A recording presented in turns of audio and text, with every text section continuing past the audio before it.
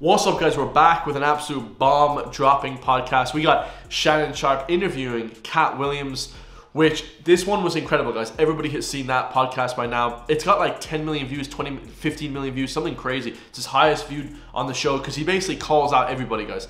Steve Harvey, Kevin Hart, Cedric the Entertainer, Ricky Smiley. He also calls out Martin Lawrence as well from Big Mama's House. All these amazing actors, but we're gonna get into it, guys. This one was insane. So basically, Shannon Sharpe, he has a podcast, and it is incredible, guys. This is one of the best podcasts I've ever seen in my entire life. He basically unfolds all the nonsense that goes on, and one of the main talking points that I love here, guys, I'm gonna start it off like this.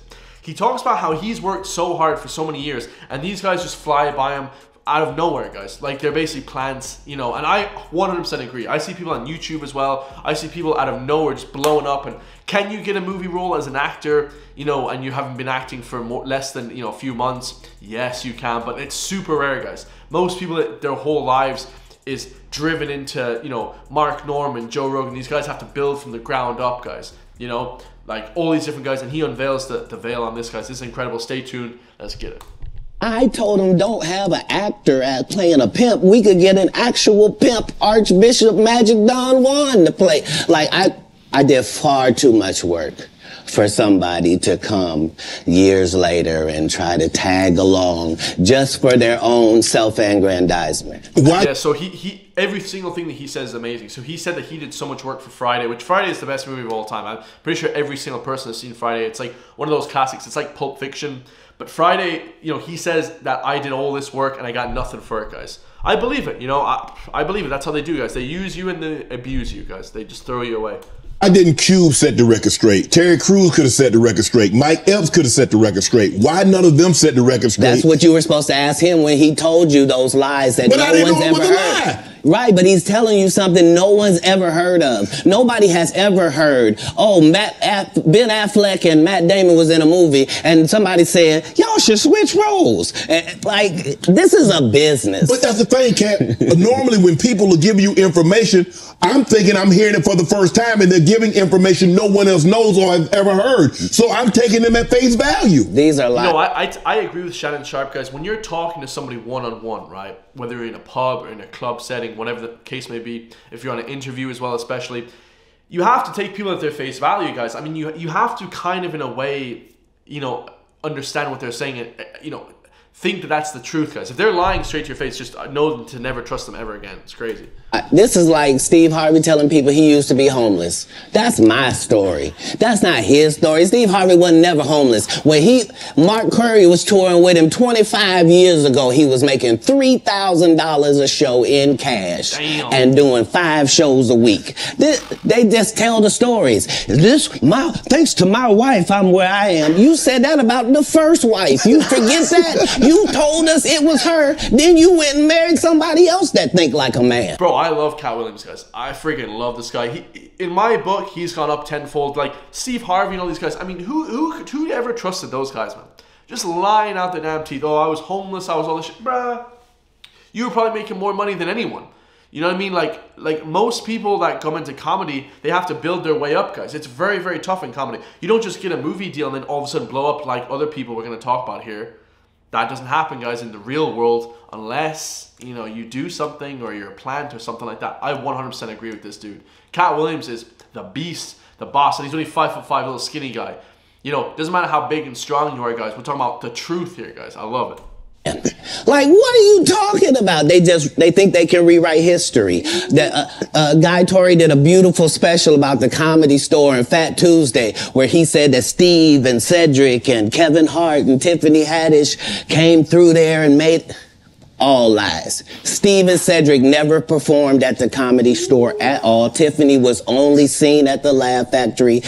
I believe him, guys. I believe it, guys. All these guys make up lies to make their truth sound better. The Rock, even The Rock was saying I had $7 in my pocket. $7? Bro, I haven't worked, I've been working on my own business for years and years. Even myself, I have thousands in the bank account. What do you mean $7? It's complete lies, guys.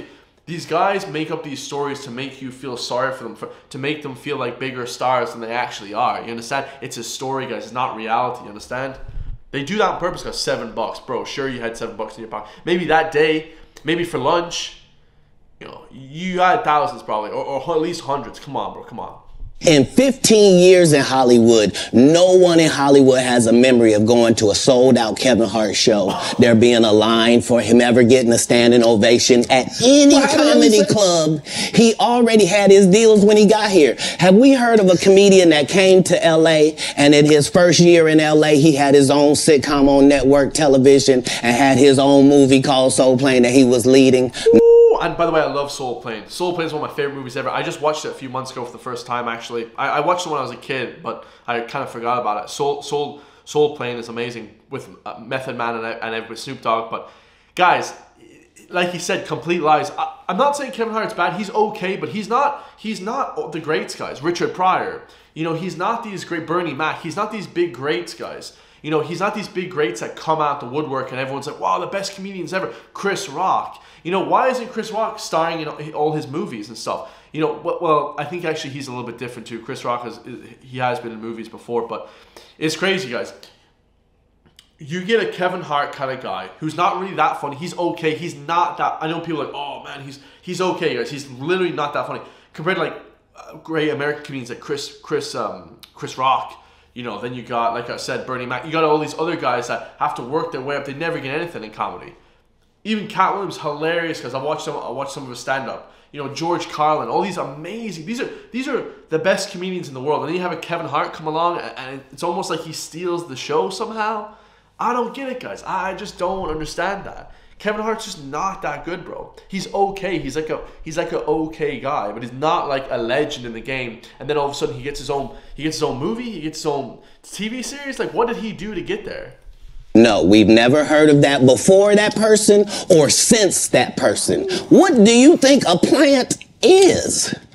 Maybe people don't understand the definitions of these words. He just did his documentary with Chris Rock where he shows you that his whole upbringing in comedy was on the East Coast. Yeah, it was. So how simultaneously was he here in Los Angeles doing the same thing? Damn, that's a bomb dropper. Like, how the hell is he able to do the two of them at the same time? How the hell are you in the East Coast of the U.S. and now you're in the West? Doesn't add up, boys. Doesn't add up. It didn't happen. It didn't happen. And I hate to seem like a petty individual for picking apart lies, but Jussie Smollett gonna keep lying until you say we don't believe you. Like, it's important. Yeah, Jussie Smollett, that was a crazy thing. I think Alex Jones said that he was wrong years ago and nobody believed him. So, but in regards to Kevin Hart, guys, like, you know, people need to be called out, and people don't get it.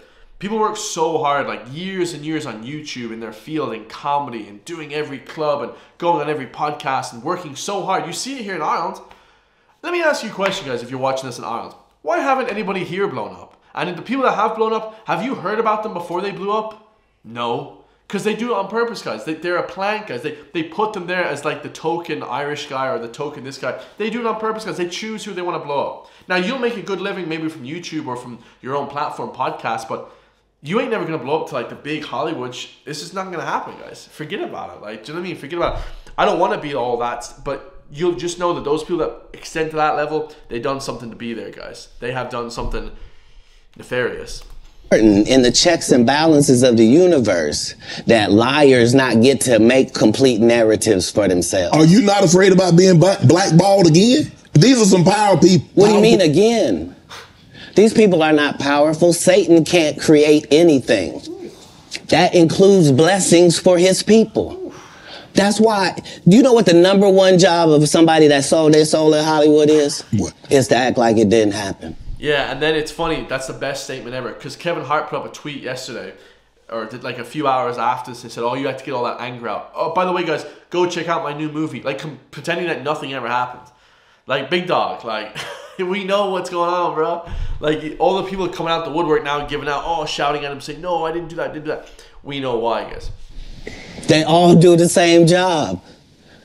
Why do you think Gary Owen can't cross over and he already white and been in comedy for 25 years? That's a super, super powerful statement. Gary Owen, guys, he's been in comedy for 25 years, working his ass off. 500,000 subscribers on YouTube. Like, he's a big platform, but he's not crossed over to that multi-million status. He's not crossed over to that international status. Why is that? And he's saying because he's white as well, which, you know, let's be honest, guys, it'll give you a little bit more pull, right? In some areas, like of the US, especially if there's like a lot of white people at the top or whatever, right? America's fair most of the time, but for sure when it comes to Hollywood, guys, you get that extra pull for some things, right? If you're a token guy or you're this, or we all know, guys, but everything he's saying is so correct, guys. Perfect. If what I say ain't the case. It's a cabal. It's a consortium. They rock with who they rock with, and they don't with who they don't. But I'm not scared of being the competition any more than you were when you lined up across from a superior team. Yeah, on paper, they're a better team. Right. They have all the assets and resources, and we don't. But let us get on the line, boy, and see if that factors in. I guarantee you it won't. Wow. That's what's up.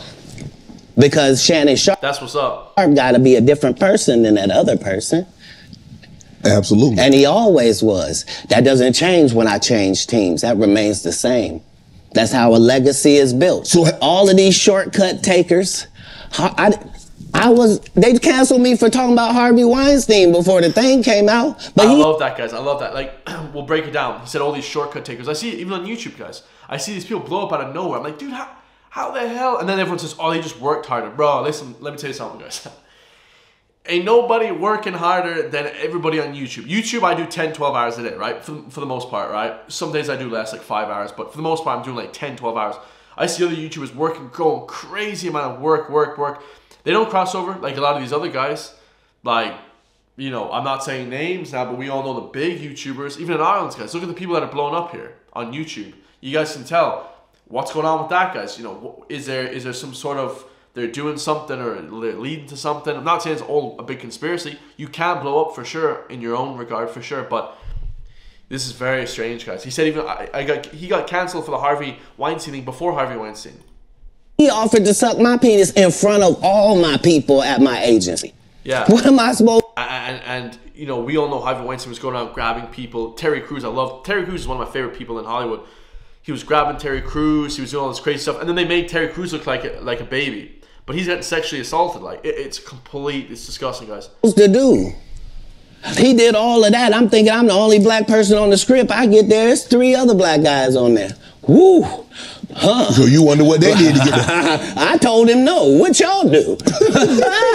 You were saying, guys, he said, like, and then he was saying, I'm the only black guy on the script. There was 3 other dudes that showed up too, bro. What did they have to do to get on the script? You see what I'm saying, guys? And let me tell you this, guys. I'm gonna end it here because the segment's over.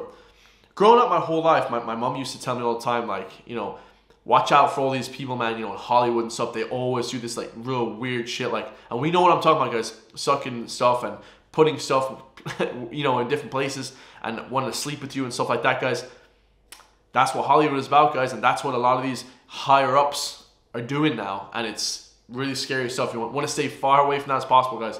I love you all, man. Drop a comment down below. Tell me what you guys all think. Bro, some scary stuff out there. Like, for him to come on saying that Harvey Weinstein said that to him, so I'll suck you this and I'll give you a better role. I mean, look, forget about all the women. The women had to sleep with people or else they don't get roles. It came out Natalie Portman. All these different people had to sleep with Harvey Weinstein or at least do weird stuff with Harvey Weinstein, an old, fat, decrepit guy. And what are the men doing, guys? Let me tell you. I'll see you guys in the next one. Peace.